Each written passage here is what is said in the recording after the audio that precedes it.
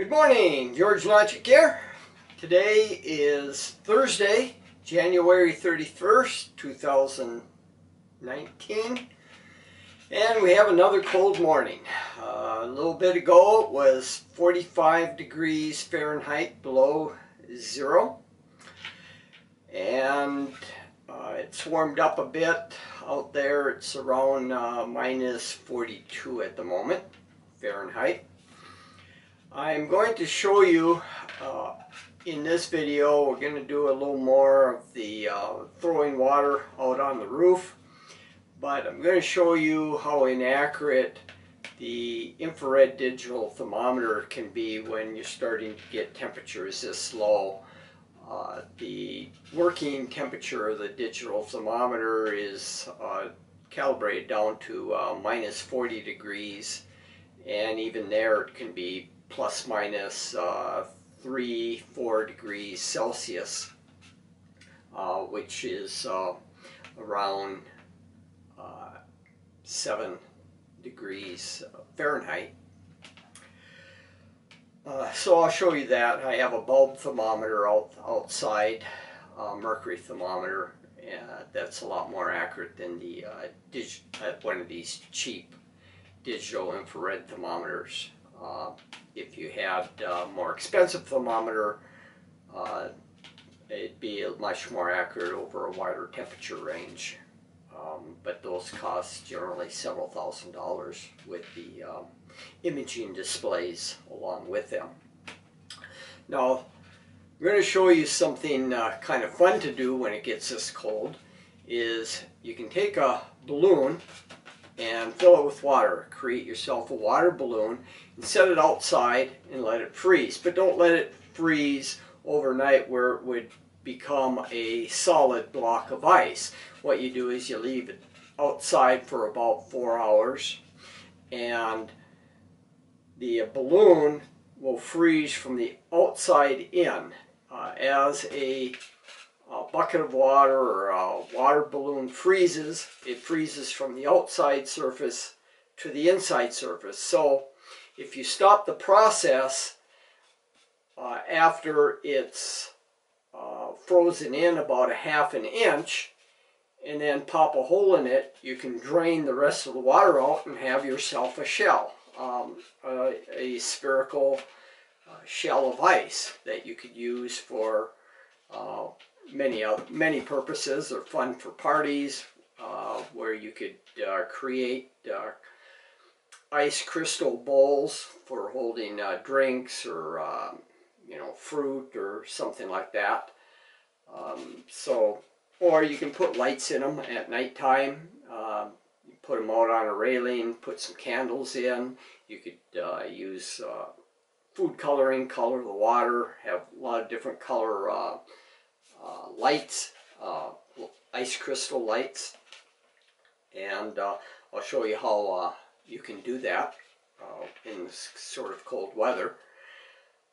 Before I get started on that, for those of you that have been following my gyroscope project along, I'm just going to show you where I'm at with that here just real briefly.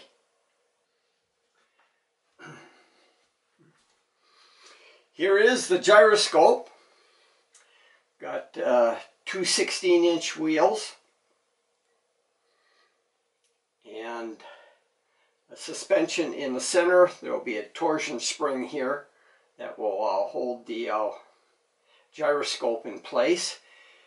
And I'm pretty much done with the wheels. The outer surface of the wheels have been wrapped in about 4 pounds of copper wire. You can see the wires coming out here on both sides, in addition to the aluminum frame wheels.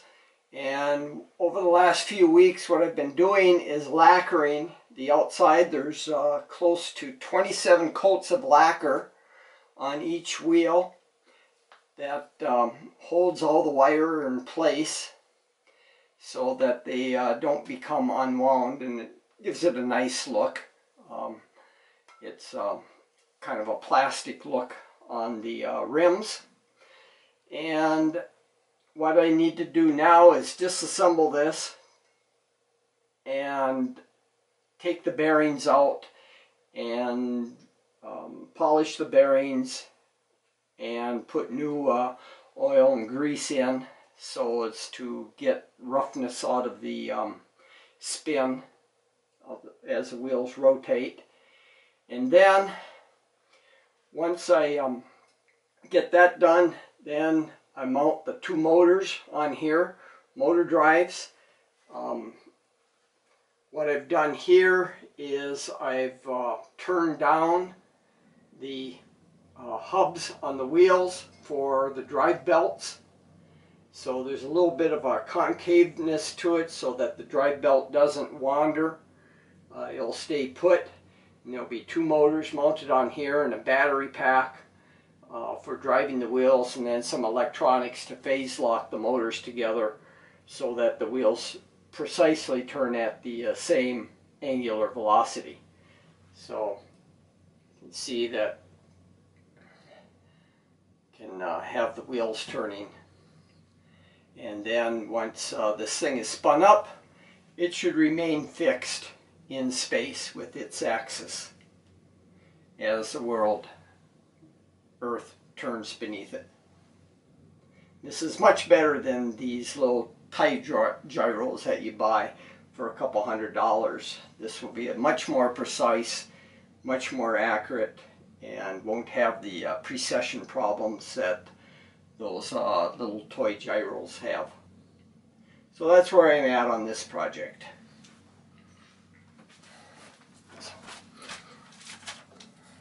I'm now getting the water balloons ready to take outside. I have two of them filled with water here in the kitchen sink. And I've learned over the years in doing this that it can be rather tricky transporting these things because the skin on the balloon is fairly tight and it's easy to rupture. And you definitely don't want it rupturing while you're carrying these things outside. So the best way to do it is, you can see I've filled the balloons with a towel underneath, so you can basically then use the towel as a carrying cradle. For example, see, as you can put the ends together here, and to transport, so you can lift it up and it's the force is evenly distributed over the bottom of the balloon, so it's not likely to rupture that way. So I'll be taking these outside. It's about 6:30 in the morning right now, and let these start. Again, this is January 31st. It's 8:30 in the morning. Measuring some temperatures out here on my deck at the table, looking at my bulb thermometer.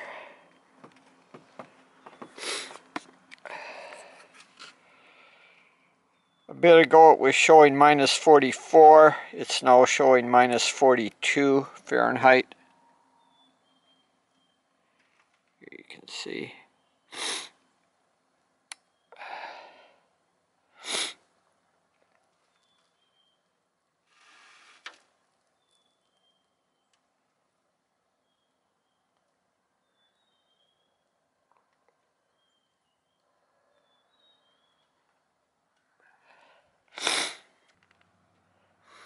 I also have my thermistor array out here.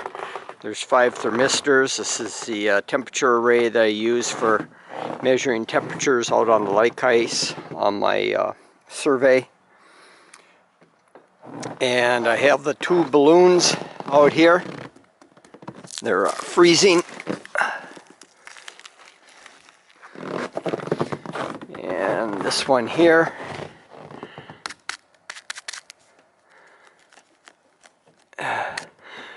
We'll bring them in soon.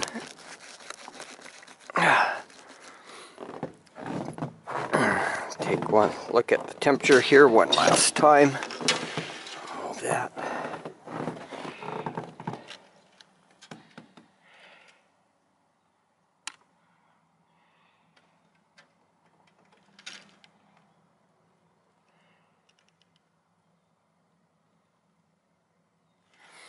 Now I use a digital thermometer, and we can see that at these temperatures it's really not accurate. It's registering minus 45.6 centigrade, minus 50 Fahrenheit. It's almost 10 degrees Fahrenheit off. Wanted to show that you really can't rely on these infrared thermometers that much unless you have a really expensive one in the thousands of dollars price range. These tend to lose calibration when you get down this low in temperature. This one's rated to only be calibrated to minus 40. And then you also have problems with emissivity of the surfaces at which the temperature is being taken with this infrared. The bulb thermometers are much more reliable.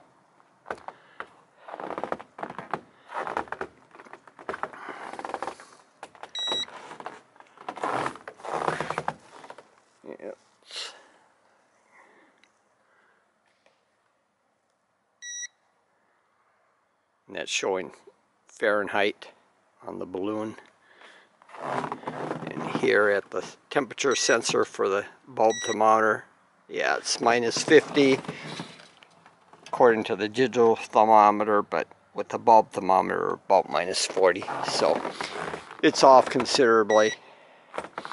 On centigrade, it's showing minus 43, and again minus 40 Fahrenheit is the same as minus 40 centigrade, so it's off about 3.5 degrees centigrade. It isn't too bad. That's within the specs at minus 40. So now we'll go and do a few more potfuls of water off the roof, and then we'll look at the balloons. Okay, going to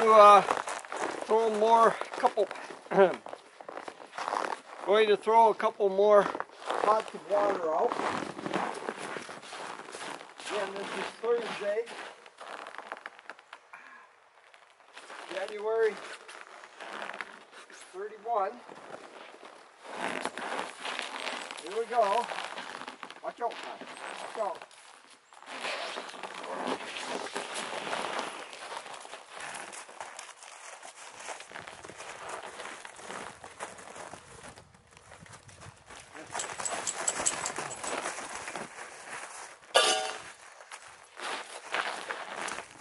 Another one here.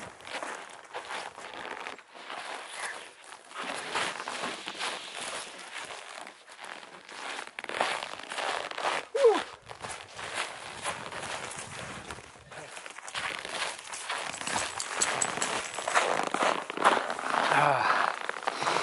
Well, that went pretty well. You can see a little change from yesterday. Got a couple pair of old socks. I put them on Con's feet. He is having real trouble with his paws, and using these as booties seems to do the trick. He's a lot happier, and he's not lifting his paws up like he used to. So it seems to be helping him. Looks a little strange, doesn't it, Con? Huh? Yeah. Yeah, good boy. Beautiful day out. Nice and sunny. Gonna go down the lake and take a look at the ice out there. We'll just do a few minutes of shooting down there, and we'll see if we can still see the 6-mile target that I put up last year. Hey there, Con.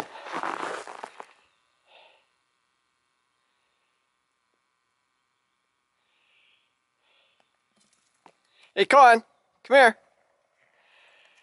Hey, good boy.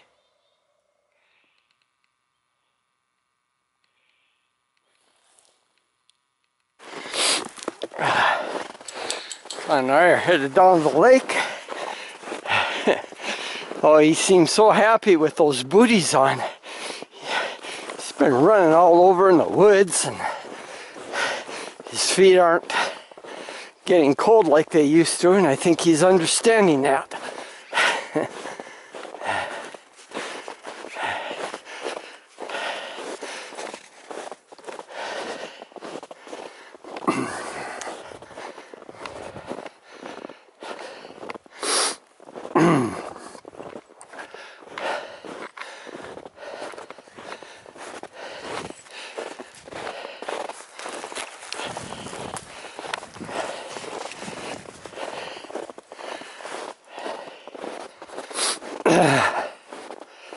Oh my.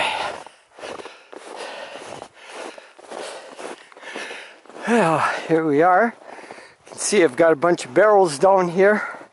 I'm gonna stack them up to make a target to look at from the distance to show that things disappear from the bottom up on the curve of the earth.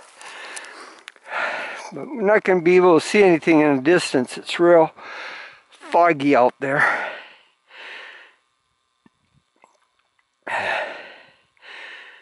I can't even make out the target there on Franzen Island.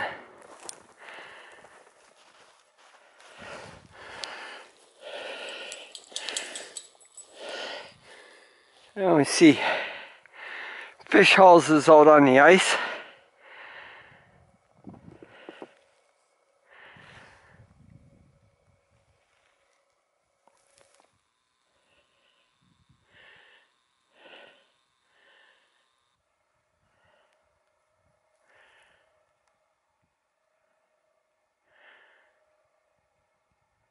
And looking out towards Canada across the bay.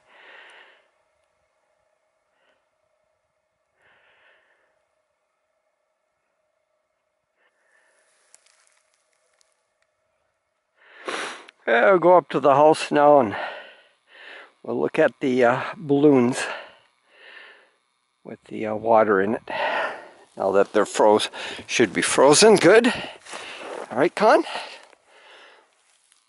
Let's go back to the house, Con. Come on, let's go. Yeah. Come on, let's go. Come on. Come on, let's go. Come on. Come on, Con. Oh, he's so happy.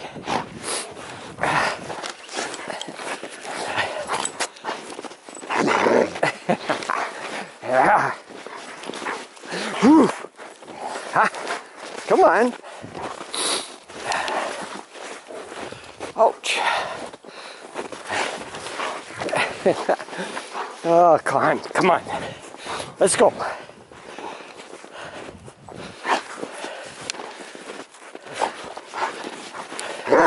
Ruff. Come on. Wants to play.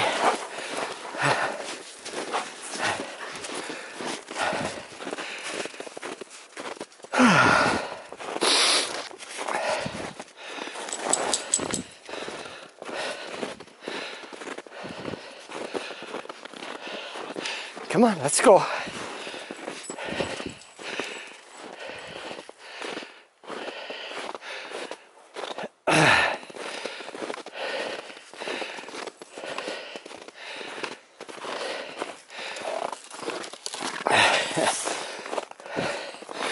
Ah, you want me to throw the stick, huh, Con? All right, come on. Yeah, it's warming up a little bit. See where it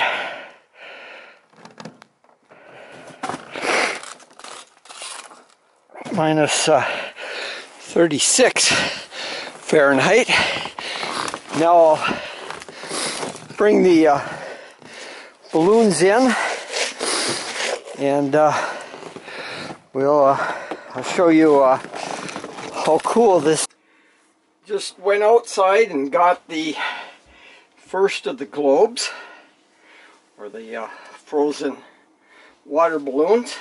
You can see here. Now what we do is remove the water balloon skin. You just kind of heat the surface, see, and it just comes off. And, oh, you see, I have a nice globe here. It's been sitting outside for about 4 hours, and we now have a shell.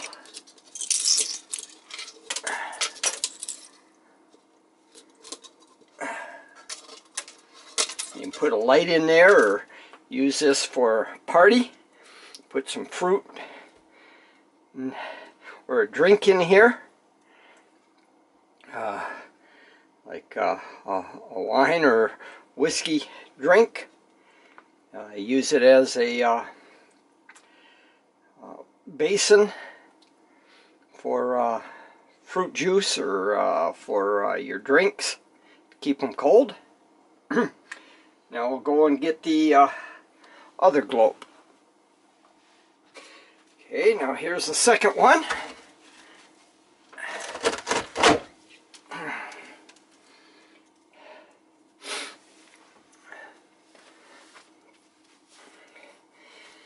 Put a little water on this.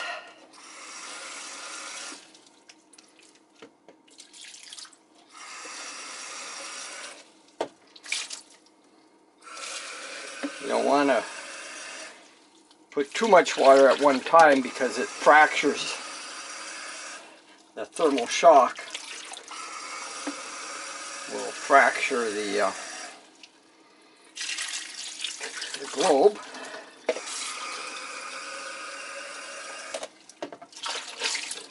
Now, here we go.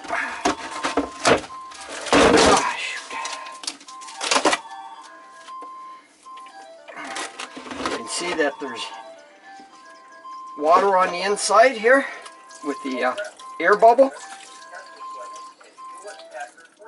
So all we have to do is pop a hole in there. And one way to do it is to take a soldering iron and drill a hole like that. And then we just pour the water out. Just let it drain.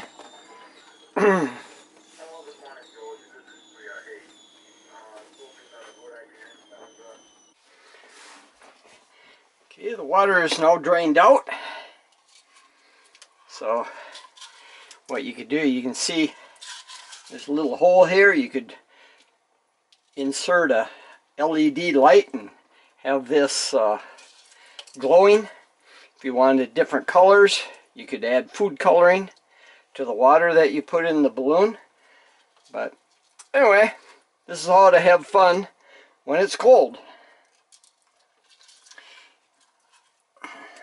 You can make tree ornaments this way to hang outside in the wintertime. You can freeze a little cord to it to hang from the trees. So that's one of the things that we do up here for amusement. And then we got this other one here, of course. Oh man, it's slippery. Can't get a grip on it.